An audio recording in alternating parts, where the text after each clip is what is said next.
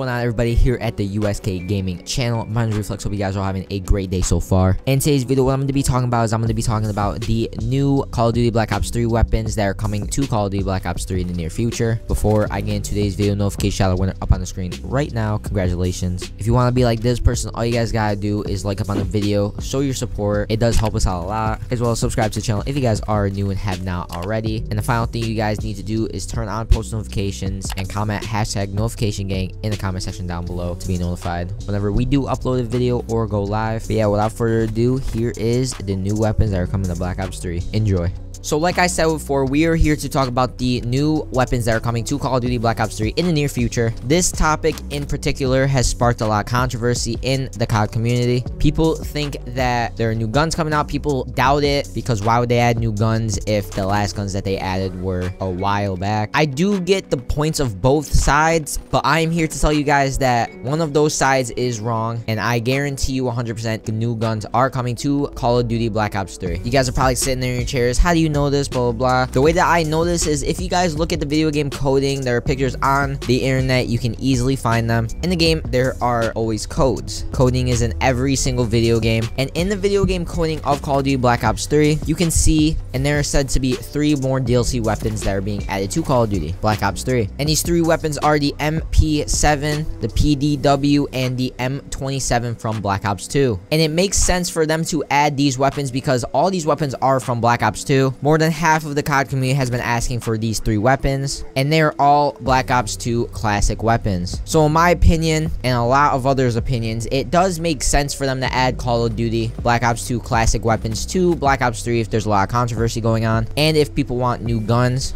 My guess is they're going to release these weapons when they have a big update. I'm not sure exactly what that update would be, whether it'd be Valentine's coming up or something in March. I guess we're just gonna have to wait and be patient, but I can 100% guarantee you that new weapons are coming to Black Ops 3 in the near future. If you guys did enjoy this video, make sure you guys like up on the video. Show you guys support. It means a lot to us. When you guys like up on the videos and subscribe and comment your feedback, it lets us know what kind of videos you guys like and lets us know how good our videos are. So like I said, make sure you guys always like up, subscribe to the channel if you guys are new and have not already, as well as comment your feedback on this video down in the description below. Turn on post notifications for the USK Gaming channel right here and on our Twitter, because notifications are a little weird on YouTube. We all know that, so we do tweet out all of our videos, so make sure you guys go follow us on Twitter and turn on our notifications for Twitter. Link down in the description below, as well as if you guys did like my commentary, you guys can go subscribe to me. I'm not going to force you guys to, though. Link down in the description below for my channel as well. Hope this video was entertaining. Hope you guys did change your mind about weapons coming to Call of Duty Black Ops 3 if you didn't believe that they were. It's been your Reflex. I'm out. Peace out.